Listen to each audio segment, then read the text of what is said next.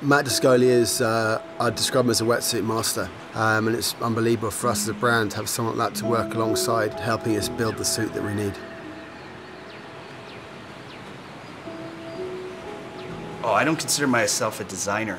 I'm just a wetsuit builder who knows how to make a wetsuit. Tom and the gang approached me with the concept of making a cold water wetsuit. But what was exciting is that we didn't know our consumer yet. The wetsuit tester program, for me, that's been one of the most exciting things about launching a wetsuit, which is a milestone moment for the brand. We've had a variety of people testing the suit, right up from our ambassadors to, butchers, posties, really putting it through its paces and giving us the feedback we need to make a better suit ahead of this next autumn. How we prioritize the development of this suit is simple. It's durability, comfort, and warmth. So in our chest and back panel, we chose to go for a thicker neoprene in order to give that core the necessary heat capacity to stay out longer in the surf. We chose to put a back panel on it, something to cover the kidney area, the lower lumbar, just to give you that added warmth.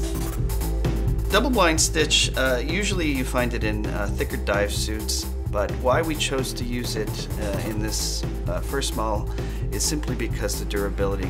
With this, if you somehow scratch it against the reef, it'll hold up. Flexibility was key, especially in thicker suits. So we chose to go with a higher nitrogen content density foam. The biggest thing with fatigue is the thickness under your underarms, and we chose to go with the lesser dense foam to give you that mobility. Over time, wetsuit neoprene, just like cotton, starts to lose some of its elasticity.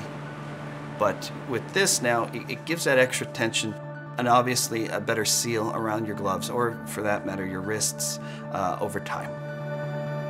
So Tom and I had this crazy idea of taking the concept from a Wellington boot and incorporating it into a wetsuit. After looking at our consumer feedbacks and some of our comments of how to put on a wetsuit with your cold hands in the middle of nowhere, and that's why we decided for a calf loop. No matter what the weather is, they're gonna go out. No matter how cold it is, they're just gonna get wet. I'm really excited about seeing surfers in our suits this autumn.